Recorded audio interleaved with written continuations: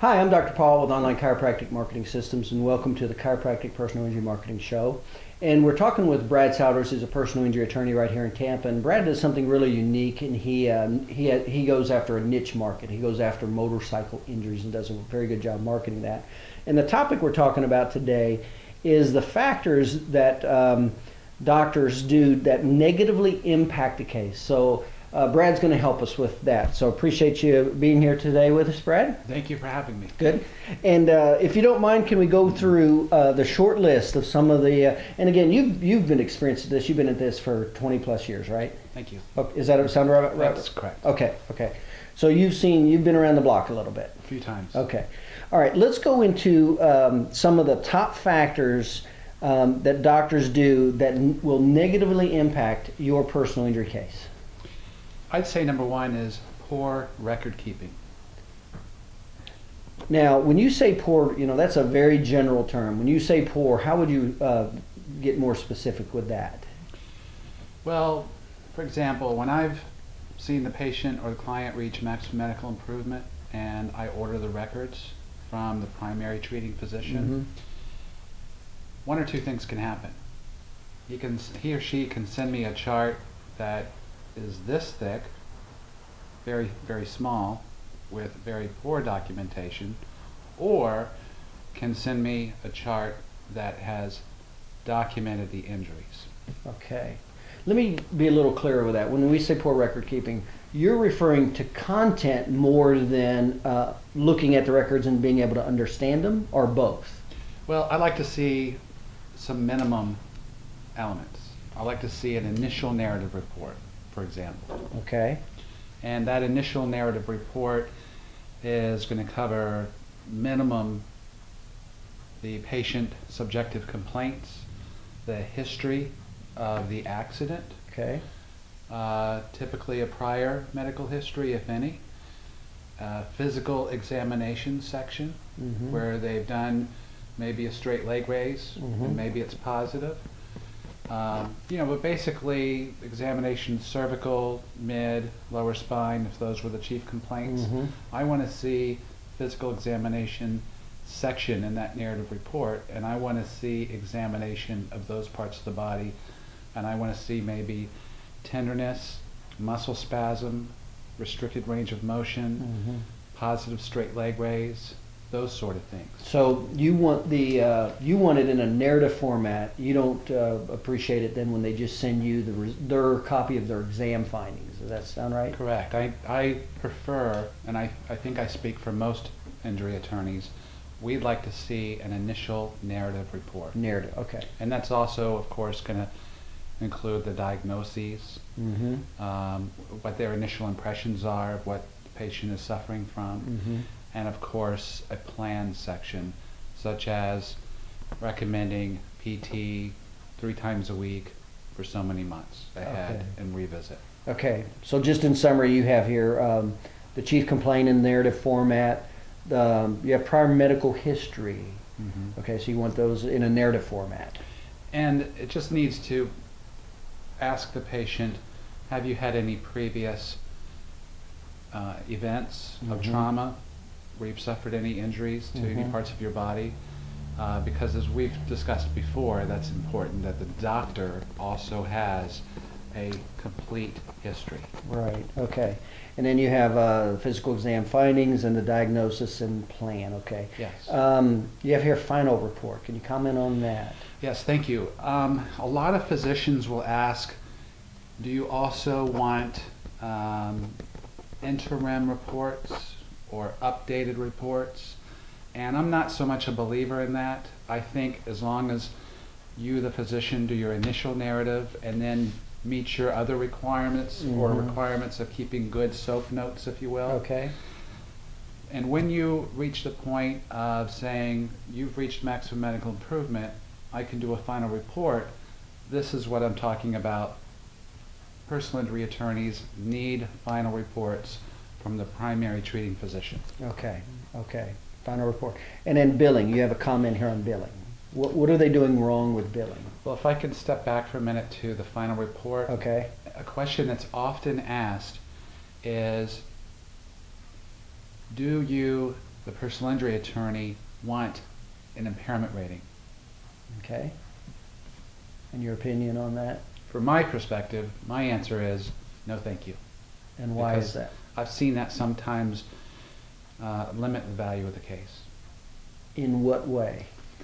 There's some adjusters out there that have a school of thought that if it's a 10% rating, then it will only be a value case in X range. Okay. So I try to, I hope that physicians who are writing final reports for the clients in my office are not giving impairment ratings. While I need their opinion about the permanency of injuries, okay, that is something that every personal injury attorney needs in the report.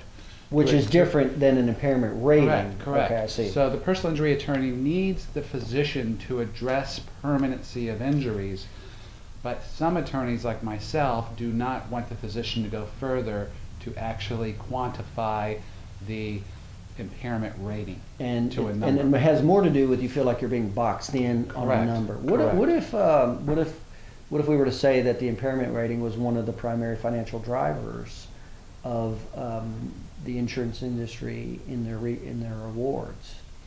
What would you feel about that? I disagree with that. Is that right? Respectfully. Okay. So you really just want to go after it. So you want a permanency, an opinion of permanency. Yes. Yes. And then you just don't want to be boxed in with an impairment report. Correct. Okay, I got you. Let me ask you a question about handwritten versus, have you seen the generic software written type of narratives and reports? Have you ever, there's software out there, are you familiar with that? I've seen software where physicians might even use a scanner, like barcoding system. What's your opinion on that? And I'm not overly impressed. Why? Oftentimes, the phrases aren't matching each other. It's difficult to read. It's not personalized. And if I have my preference, if I was asked, I would prefer the treating physician not use one of those. The generic software. Right. And then I'm sure you probably have gotten in reports handwritten and you couldn't read them. Let me just go back for a second. I don't know if other people impression those scanned reports this way also, but it also may give the impression that that physician is running a volume type practice. He doesn't have the time, and he is just coding things very quickly without focus and attention, perhaps. Yeah, I've always said, boy, you don't want that to come up in a trial. That you use generic software for the notes, that just doesn't come across real well. What about so what's the preference you do when it's more like dictated and transcribed?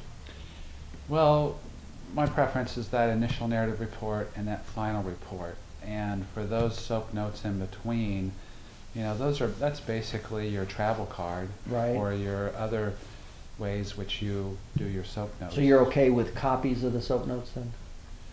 Well, I receive copies all the time. I never receive originals. Right. I mean copies of the soap notes as opposed to narratives of the soap notes. Oh. So just really an initial narrative, a final narrative, and a copy of the soap notes. With the expectation the doctor is meeting the minimum requirements by law that he's obligated to follow when he sees a patient.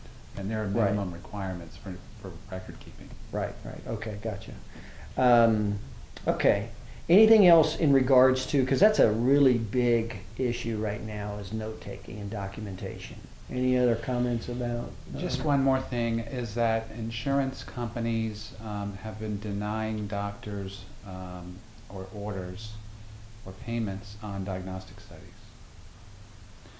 And they'll question the medical necessity of maybe the MRI or of the NCVs. So many years now, every chance I've gotten, I've shared with these doctors, if you're ordering a diagnostic study, put in those subjective complaints and the reason why you're ordering the study. For example, patient complains of cervical radiculopathy extending to the right extremity, so if you're documenting the pain and numbness or the radiculopathy into the right upper extremity, and you say I want to rule out a herniated disc, so I'm ordering a cervical MRI. How long did that just take? It took me 10 to 15 seconds to say that or to write that, and now you've documented the chart.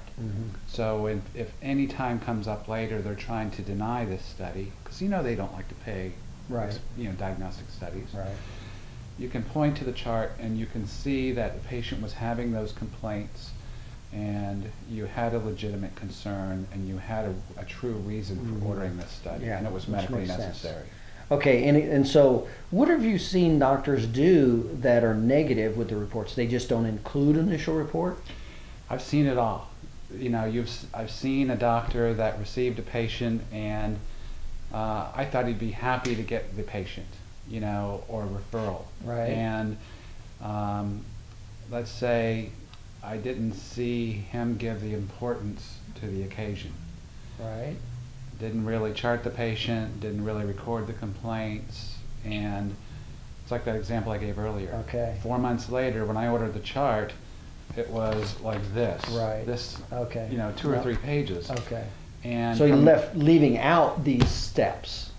Just really leaving out everything. Okay, that makes sense. And that hurts the patient, it hurts us, because when we go to submit our demand, and we're submitting something skinny like that to the insurance company that did not document the complaints or the problems this person was having, then nothing in means nothing gained.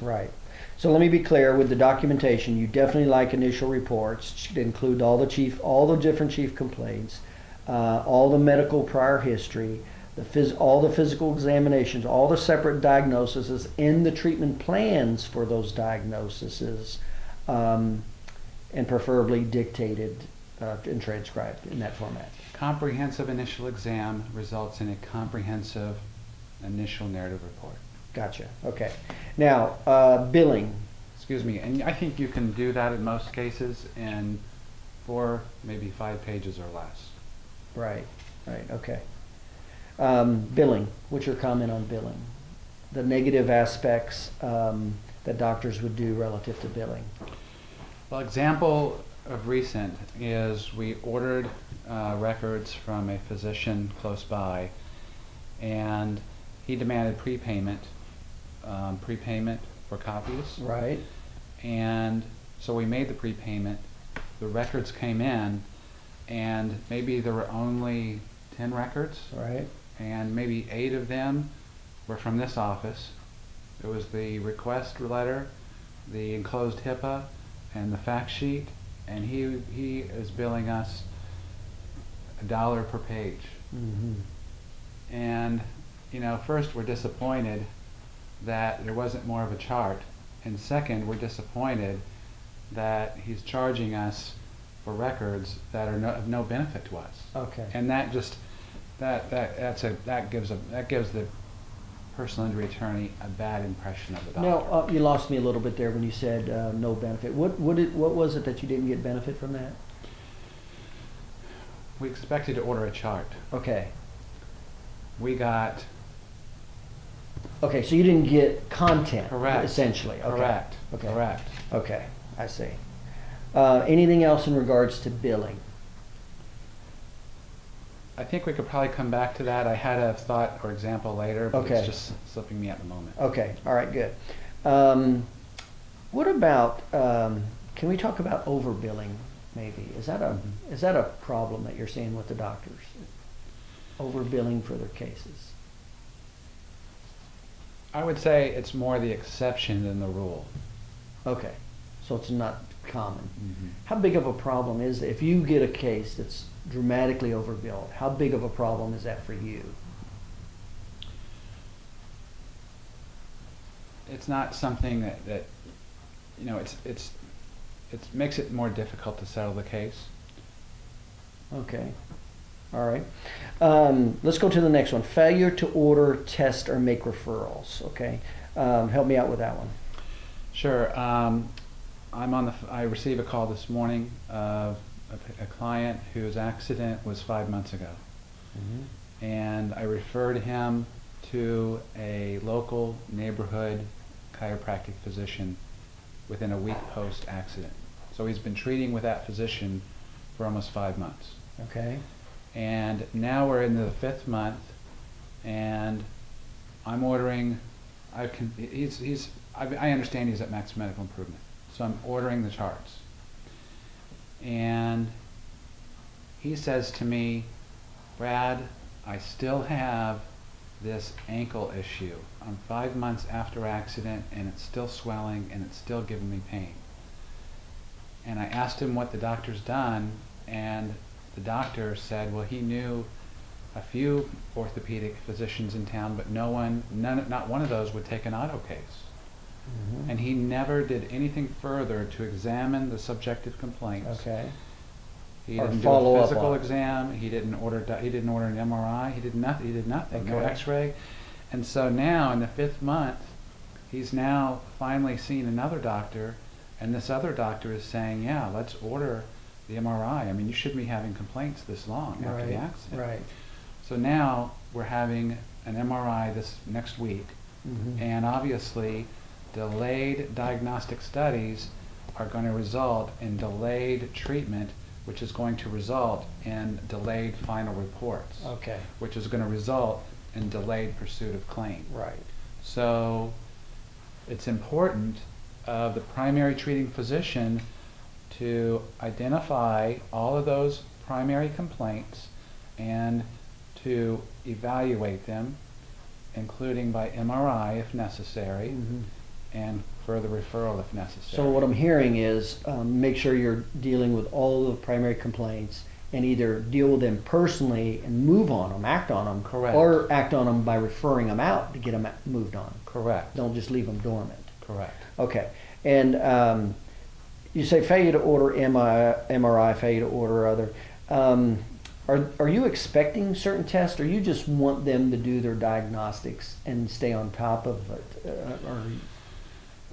I'm expecting that primary physician, say in this hypothetical, I sign up this client and I say, here's your local neighborhood chiropractic physician I think you should go see. Right.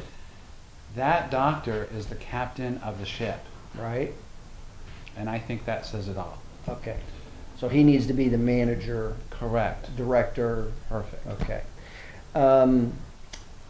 Okay. Let me ask about, while we're on that topic a little bit, the team. How important is it that doctor has his team and medical team in place to send that patient to, that as a personal injury attorney, he's got certain other medical providers where he can get it done, so to speak? How important is that? It's key. What other medical providers do you like to see that chiropractor has? Well, let's say, sticking with captain of the ship. Okay. It's the same thing, which you just reminded me of, is the quarterback. Right. And the quarterback is basically the captain of the team. And he's got to have a team, so he can throw that ball to the player on his team to carry that ball into the end zone. Yeah, I'm aware a lot of chiropractors don't take that responsibility as the quarterback and delegate. What medical providers, so they definitely need medical providers for these other peripheral problems that they don't treat. What medical providers do you like to see a chiropractor have? Well, the first that comes to mind is a neurologist. Okay. And from the personal injury standpoint or viewpoint is, like team, it's a stronger case if we're presenting to a jury, number one, physician, primary treating physician, chiropractor, and number two, physician, a second opinion, who's a neurologist, who's a medical doctor. Okay. So now, when I'm in court or when I'm in trial and we are presenting our evidence and we're making the closing argument, and that jury has a verdict form in front of them, and they have to answer, at least in Florida, in an auto case, whether or not he or she suffered a permanent injury within a reasonable degree of medical probability. Right. I like to have both the DC and the MD Right. as supporting evidence to get that box checked yes. Right. Now, you say the neurologist you like to see. What about neurosurgeon? Well, Second opinion there's neurosurgeon? a hierarchy, as you know, If the patient presents soft tissue, maybe MRI is ordered, and there's no objective findings, then there's no further need beyond the chiropractic and maybe the neurologist. Right. But if that MRI comes back with a herniated disc, Right. then I like to see, if there's nerve impingement, then I like to see the neurologist refer for a neurosurgical consult. Not the chiropractor? Are you okay with the chiropractor for That's a fine neurosurgical too. Okay. That's okay. fine too. But Okay. the checklist in my mind is, Right. did the client get to that neurosurgical consult? Okay. Because obviously there's a reason. Well, I'm with you.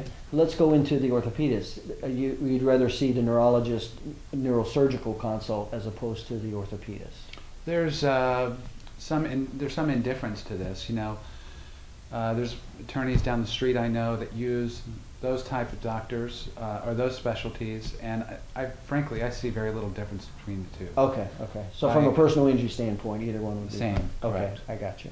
Okay. All right. Last question. What about a GP? Having a GP on the team, is that any benefit? Yes and no. Your accident victim typically says, the next day after the accident went to my GP. Mm-hmm. And generally speaking, and by my experience, the GP is not going to be that physician who documents the injury or has the record keeping that we need Mm-hmm. for proving this claim, this injury claim. Second, we typically see he's just going to script the patient some prescriptions, Right. whereas the best thing is to be in the hands of a chiropractic physician who can really have that bedside manner, Mhm. explain the diagnoses, and start that course of physical So therapy. what I'm hearing is GP really doesn't bring much to the table. Really, the specialist, neurologist, neurosurgeon, orthopedic surgeon. Correct. With Okay. the exception that we will bring the GP to trial to offer evidence that the person did not have any of these complaints prior to the accident. Gotcha. Okay. All right. That makes sense. That makes sense. Okay. Moving forward here, I've got the test. Failure to respond in a timely manner. Help me with that. I've ordered records from Dr. Paul, and his office is too busy and doesn't get me the copy of the chart, and it takes forever to get me the final narrative report. Not good. Not good. Right. What kind of, you say failure to respond in a timely manner. What's your definition of a timely manner? You contact the office. There's an expectancy that if I send you a fax request for a copy of your chart and a narrative report, that your office is going to respond in or about within 3 weeks. Okay. So I can do that demand letter. Okay, so you'll have the records within 3 weeks. That's a pretty good amount of time. Okay. Well, there's other attorneys that will be calling very next week, Right. or the very next day, Right. and I understand it can you know, vary. It but varies 3 depending on the case, Okay. but we're just speaking generally. Right. Okay. So that's what you would say the definition of timely manner, failure to timely process final report. What's your comment on that? Just like we mentioned, Okay. I've ordered the chart and final from Dr. Paul, and he sent me the chart, but I can't get the final. Yeah. You know, I hate to say that, but that's real common. You know, we're busy doing our thing, and we just let it go, and you know, I can easily see. Not that it's right, not that it's good. Well, in the real world example, there's a case I know of right now where I referred the patient to the doctor. I can't get the final report, and next time I'm in that neighborhood signing up another client, Right. do you think I'm going Right. to think of him when Right. I'm saying to the client, the new Right. client, where that client should go? Yeah, I'm with you. I know, I'm with you. You hear excessive billing. Any comments? We talked about that a little bit, but we probably don't need to go into that anymore here. Well, I keep thinking of examples, and you know, when we refer someone to an office, it's a reflection on us. Right. And if the doctor is excessively billing, then that's not good for anyone. Right, Not okay. good for the patient or the doctor or us. Okay. And then refusal to reasonably negotiate, meaning The doctor also has to be compassionate. also has to be a problem solver. Meaning? Let's use the pie theory. Okay? Sometimes the person we are helping was rear-ended by someone that only had small insurance. Right. Maybe it's only a 10 policy. And this client or patient didn't have any uninsured motorists. Okay. So 10 is 10, and that's all you're going to get. Okay. And just generally speaking. Okay. So in this situation, let's say if the chiropractic physician billed up to $15,000 and he's already been paid from the PIP carrier, right, probably 8 to 10. Right. And we're at the end of the case and we've collected 10 and he wants all of his 5. Well, now you see there was 10 to start with. Yeah. The attorney gets a third. Right. So we're $3,333. Right. There's probably some expenses that the attorney incurred, so just add $500. Okay. So now you're up to $3,500, $3,600, maybe $3,700. Okay. And then when you say there's other providers, maybe an MRI company that has a diagnostic bill, Right. or maybe there was an MD that did Some a second outstanding opinion. liens, yeah. Yeah, or maybe a lien. But then you still have the doctor who wants all of his money. So then the patient's looking at you like, the doctor and the attorney got all the money. Right, okay. Tell you what, we're going to cover that in greater detail later, but I understand the concept. So basically, to some degree, willing to work with you based on the ratios of what's available funds-wise. So it's the pie theory. Okay. Now, in capping, let's cap this out, because we got poor record keeping here. Now, these are the major factors that are negative, that negatively impact the case for the personal injury attorney. We got poor record keeping, we talked about. Not being a good quarterback and putting the patient's conditions and other providers that can help them immediately or doing the diagnostic testing. Not responding, and excessive billing and failure to negotiate reasonably. I hate to put you on the spot. Which one of these 4 or 5, would you say is the number one thing that really you don't like, that the doctors inhibit or limit the case? Documenting the injury. Okay. Number 2. What would number 2 be, you'd say? Failure to respond in a timely manner. Okay. And then number 3? Failure to make appropriate diagnostic testing or referrals. And then 4 and 5 would be? Tardy responses. I'm sorry. Now that would be number, let's see, that. tardy or failure to respond. That'd be number 2. Okay. Just not being timely with you. I think refusal to negotiate. So that would be number 4, and then billing 5. Yeah. We might put failure to reasonably negotiate balance. We might put that even up at number 2. That's a big one. I can see where it can be, depending on the numbers. It can be. It can slow the client down to getting to a closing table, to getting the monies to the client that he or she needs. Yeah, and let's say all the money's there, then this obviously drops to the bottom, or may not even be a factor, right? Yeah, we should put this as number 1 or number 2. Okay. Refusal to negotiate, and again, that's if there's limited funds. Yeah. Because if the funds are there, and the doctor's funds and the patient's funds and the attorney's funds, then this isn't a 1 or 2, right? Well, I think they're all important factors, but let's remember the patient-client comes first. Right. Well, we're going to make that assumption anyway. So here's what we're seeing is the negative factors that doctors are doing to negatively impact the personal injury case. And so poor record keeping, and we enumerated those specifically as an initial report, making sure all the chief complaints are covered, accurate prior medical history, all the physical examination findings, all the separate diagnoses, and having a separate plan for those diagnoses.